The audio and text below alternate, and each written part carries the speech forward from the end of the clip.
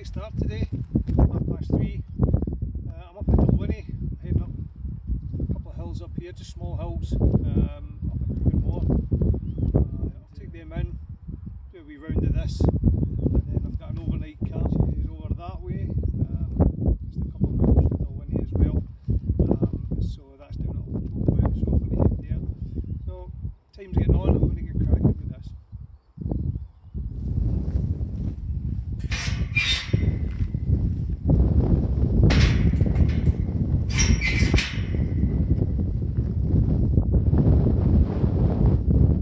The hill that I'm heading up, there's a small group of hills. You see them from day and night, quite interesting looking. Probably not much of a walk to make it a full day expedition in itself, I suppose, but to stop off for a few hours and do this, it's probably going to be worth it. It's a really good views of it as you go past the D9, and there's, I think it's Binnean and Cruben Beag. And when you're driving down the A9 and you've got these sort of round lumps of bigger hills, and then you get these little interesting little outcrops,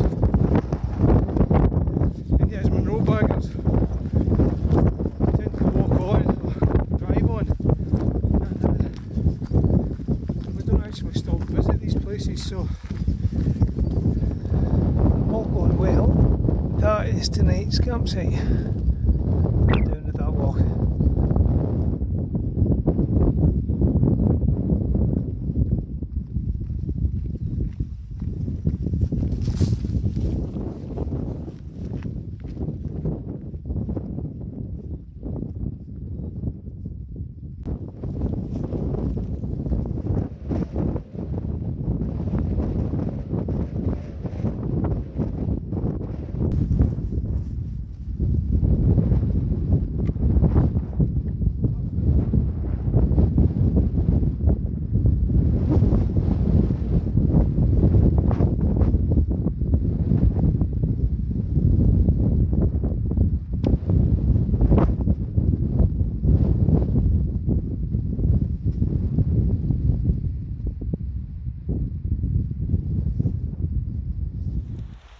To see the effect on the landscape when you put some deer fencing up and you keep the sheep off the hills, you keep the deer off, and you can put natural woodland back in,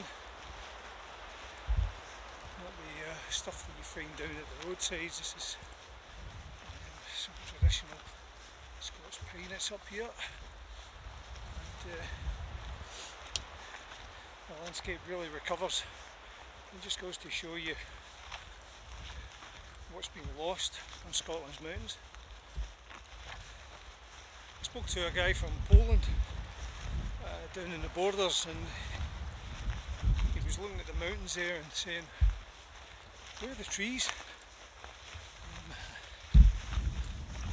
Well, if you grow up in Scotland and you don't really think about the way the landscape is, you've accepted that as natural, and you only have to go to Europe and see just how unnatural our mountainsides really are.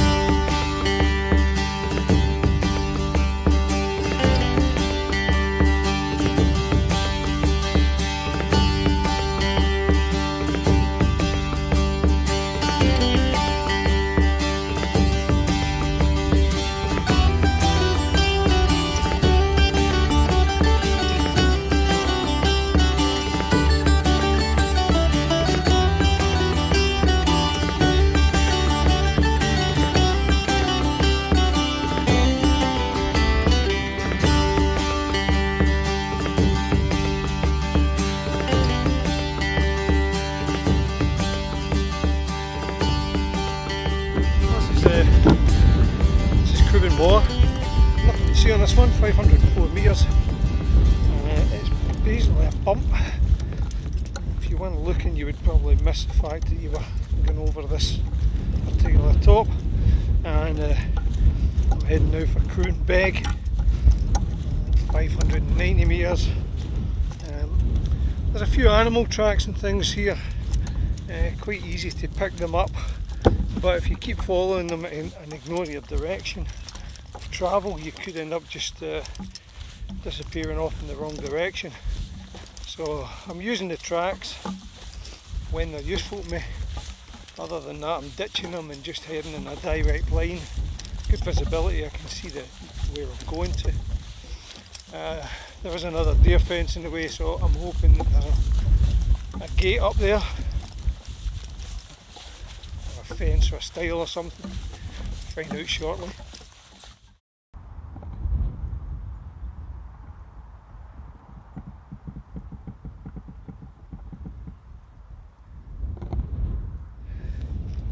So I've came up there seems to be a bit of a path coming from Binnean up to here. Obviously people are using this area, and there is some paths that are quite clearly marked. And then you get to a deer fence like this, and there's no indication for you as to where there's going to be a gate. Should I go left? Should I go right? Absolutely no idea. The estates, when they put these in, know fine well that people are going to want to come here. They're going to want to climb up. It would be an idea if the gate is not immediately visible, especially along a pathway like this, to put some kind of signage in telling you which way to go and how far the gate might be. As it is, the fence is actually fallen over there, so I'm just going to have to cross the fence where it's fallen. But other than that, from scoping about, I can't actually see where the crossing point will be for this fence.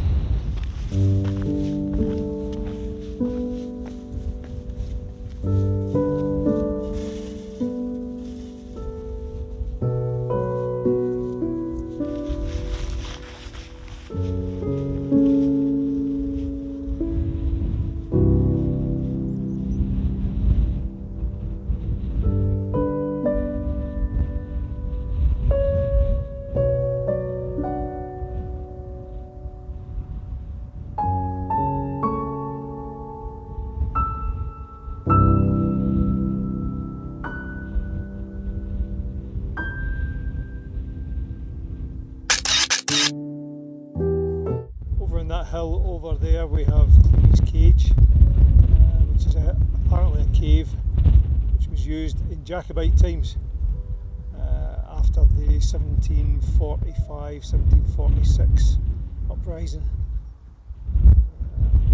Hopefully I get a chance to do that tomorrow, but it depends on time.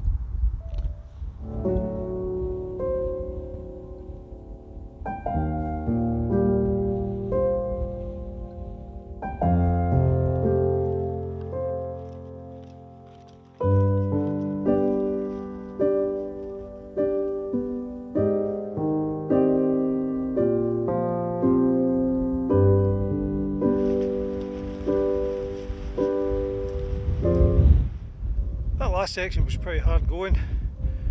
Instead of cutting down on the far side, on the rocky side of the hills, I come back through the woods, and it's pretty boggy in parts, so in wet weather this would be quite a tricky route. But on top of that, a lot of holes in among the trees where the trees have been planted, so you really have to watch your foot, and I lost my foot a number of times in there. All in all, not too bad. I'm almost back at the transmitter in the track, back down to the car.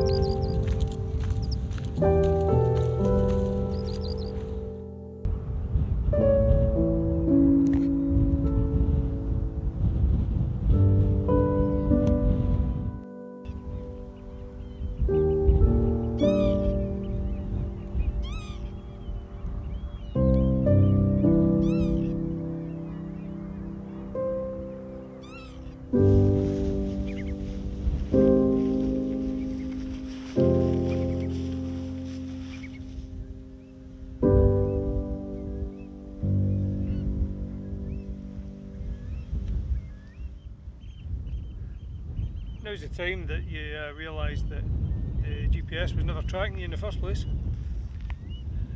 which is handy. So that's me finished this part. I'm going to head down the road back down to Dalwhinnie and over to the campsite and get set up for the night. That's 7:25 now, so by the time I get there, walk in. That's the benefit of the summer, when you get these longer nights. So those solstice was the other night. So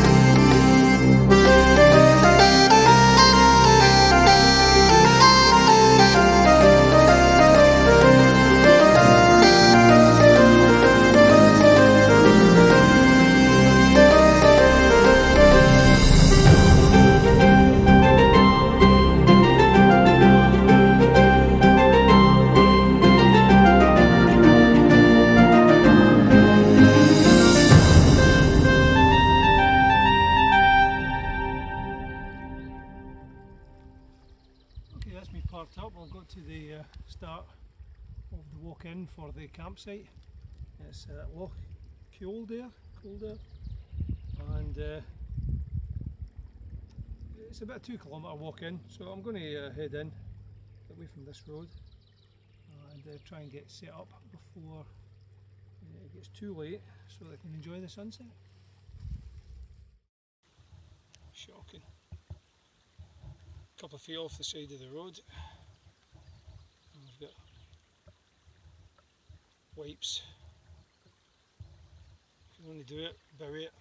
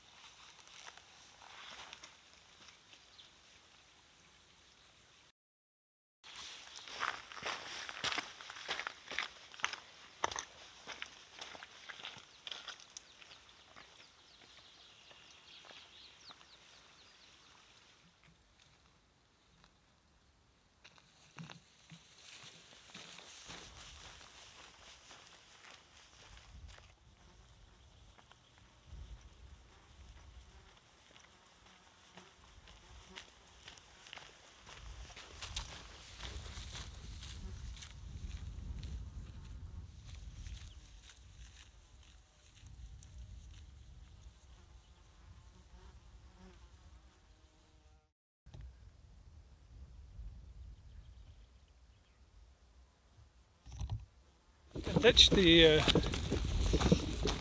day sack, and for the camp tonight all my gear is in a new rucksack that I'm trying out. It's called the Osprey Aether Pro 70 litre capacity rucksack. Got a straightforward design, very minimalist, one large chamber and a detachable floating hood, 2 side pouches on the belt which are also detachable. So to start with, it weighs in at 1.85 kilograms, but you can quite easily drop that down if you're not carrying as much gear. Obviously not everybody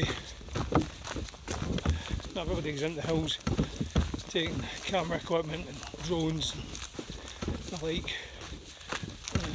So if you're not carrying all that stuff, you can get away with a much smaller bag. For this, however, I'm carrying quite a lot of gear. It's only a short walk-in, so I didn't mind throwing in some extra stuff. And first thoughts, initially when I got it out of the bag, I had a try on, it seemed very stiff. But once it's got a load on, quite comfortable.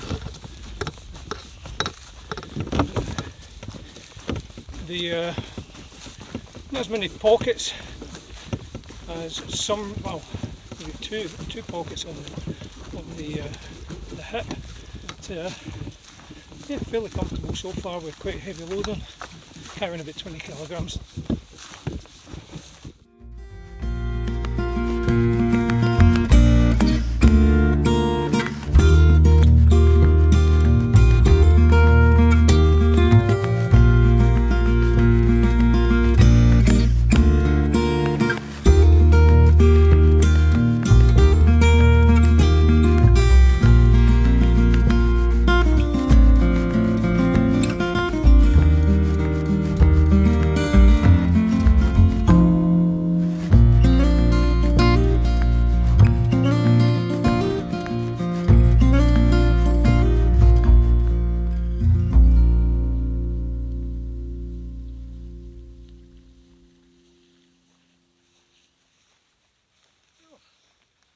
Must be good to where I'm going to be camping. There's very little on this side of the loch that's flat enough. This is about the one spot where you can put a tent up. I'm absolutely infested by flies and midges, so I'm going to get the skin so soft on. I'll get the midgie net out, I'm getting the thermocell going. Anything I can to keep all these beasties away from me and get the tent up.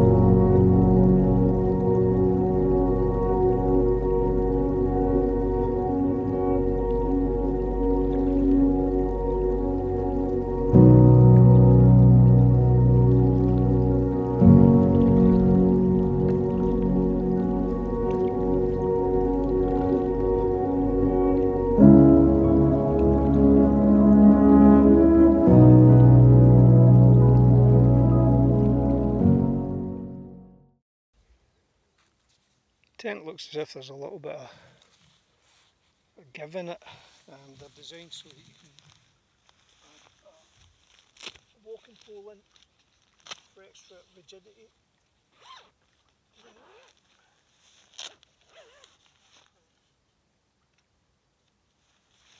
There's a pocket in here.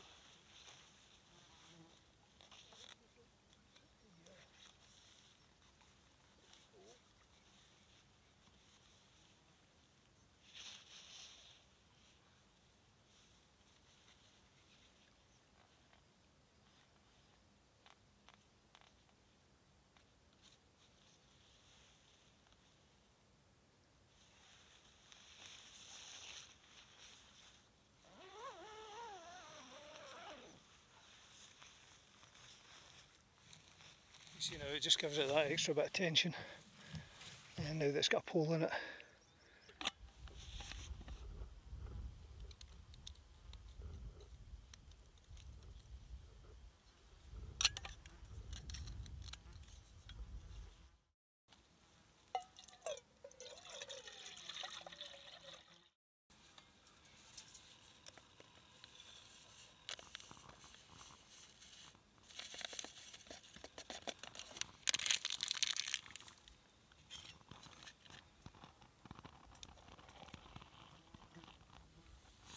Tonight's dinner: chicken curry, potatoes and rice.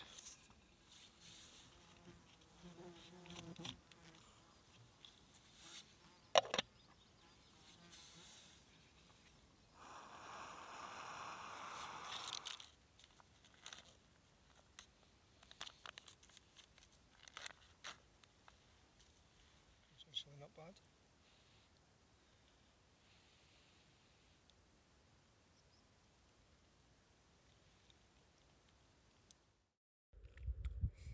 That's Army issue chicken curry, potatoes and rice, and that was really good. One of the better meals I've had. They are heavy to carry these things, but no, the taste was excellent.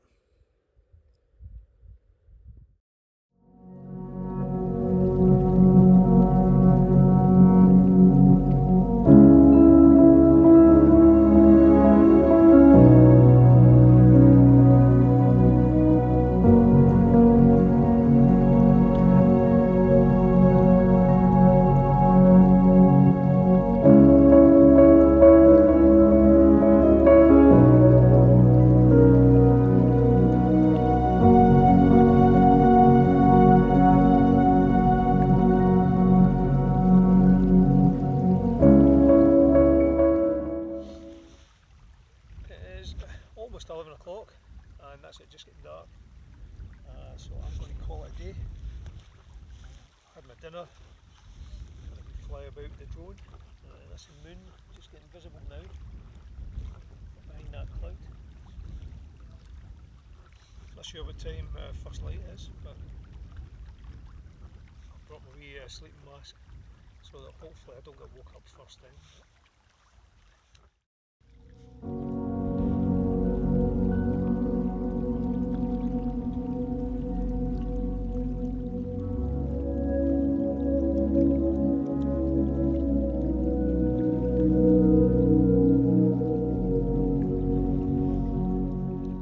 It's 7:15. Had quite a good night's sleep. It didn't get dark until around about midnight, and when I did eventually fall asleep, which was about 1 o'clock, woke up shortly after. It was starting to get light again. You could still see. There was no real need for the torch. So not a lot of actual dark hours of darkness last night. Bit of wind, rain, cloud cover over the bit of cloud cover in the sky, so no good visibility there. Slept quite well with just a sleeping mat and using the open sleeping bag as a blanket. So pretty warm.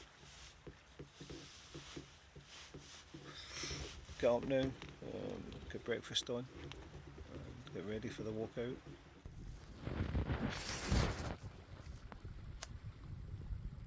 Ticks. And this place is heaving with them.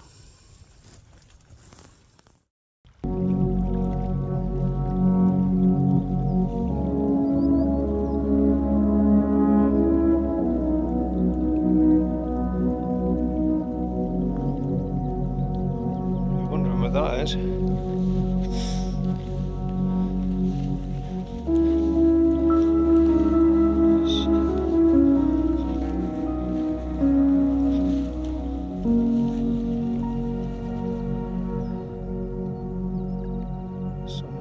The whole leave no trace thing.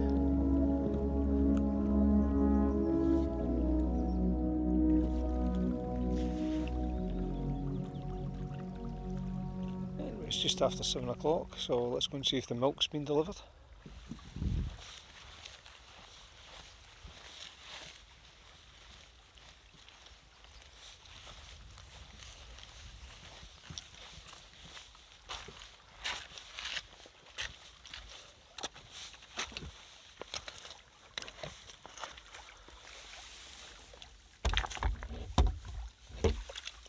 Perfect. Nice and cold.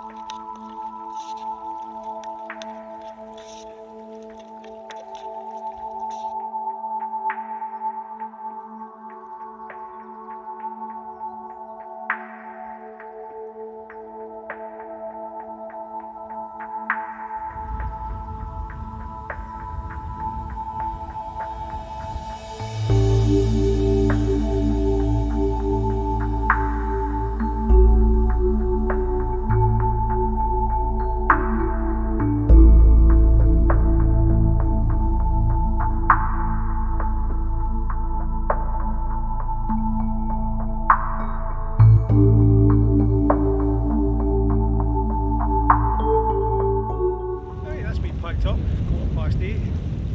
I'm going to start heading out. It's about an hour's walk back to the road. Cleared the place, nothing left, leaving no trace. See you later.